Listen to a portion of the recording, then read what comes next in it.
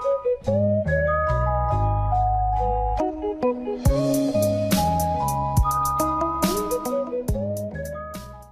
guys, Tech James here. In this video I will be showing you guys how to play NeoGeo games on your PSP or PSP Go using the MVSPSP emulator. So if you guys would like to follow along and get this as well, the first thing you want to do, make sure you have custom firmware installed and then scroll over, and we want to go over to USB connection, press X, we need to go and connect our PSP to our PC, and I will show you guys what to do next from there.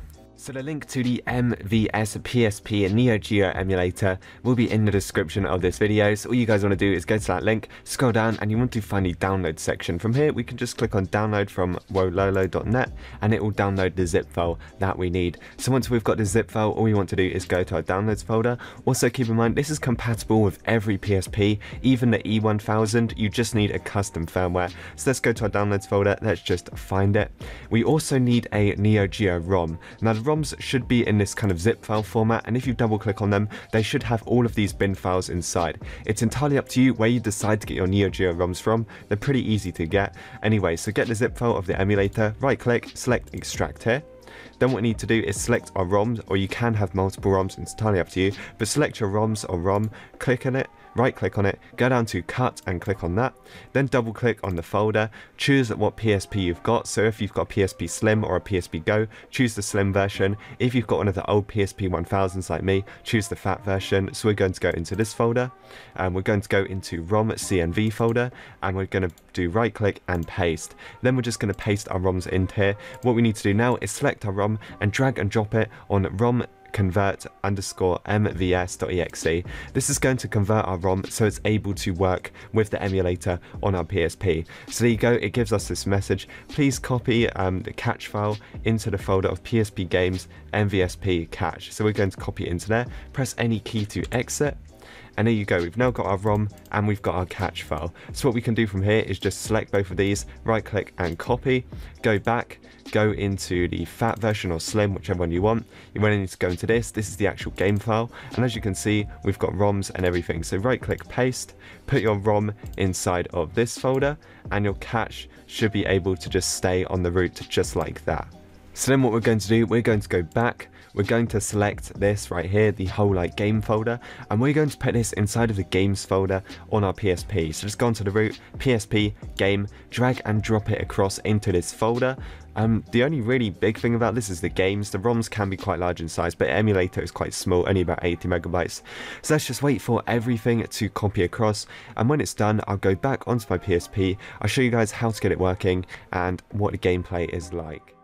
So now back on our PSP, what we can actually do is go and start out the emulator and let's test if it works. So just scroll over to the game section, scroll down to your memory stick just like normal, and here it is, we have got the MVSPSP NeoGeo emulator. So let's just press X to go and start this up.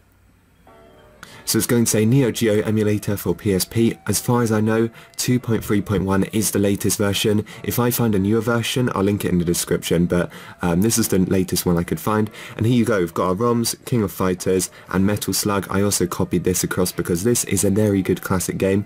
And basically, when you want to launch your game, all you have to do is just press circle on your PSP, and then press circle to launch, and it's basically just going to load. They take about 30 seconds to load, and I'll show you what I mean. They do look a bit glitchy, so like right now it does this kind of like weird glitch thing, but it does eventually just load up the ROM like that, and the game is completely playable with sound and everything like that, and we can just start the game here. There is also a text document in the zip file, I forgot to mention it, but it has every game that actually works. Pretty much every game works anyway, which is kind of cool. But yeah, this Metal Slug, was this Metal Slug 3 or 2? I can't remember, but it's one of the good ones. And yeah, you can also use the joystick, that works perfectly fine with this. As you can see, I'm killing these like crabs, I think they are, crab monsters. Also, if you press the home button, it will pause the game and we can actually bring up a menu, so you can change game configurations. If we press circle on this, we can actually change the screen size. So if we change it to, is that on, One of them's full screen, it might be this one. We can show the FPS counter as well if we press X to go back. There's also key configurations, commands list. You can switch loads of stuff. You can even reset it. If you press right, you can go into the saves, so you can save the game as well. Let's just go on to return to game right now, and there you go. This is the full screen.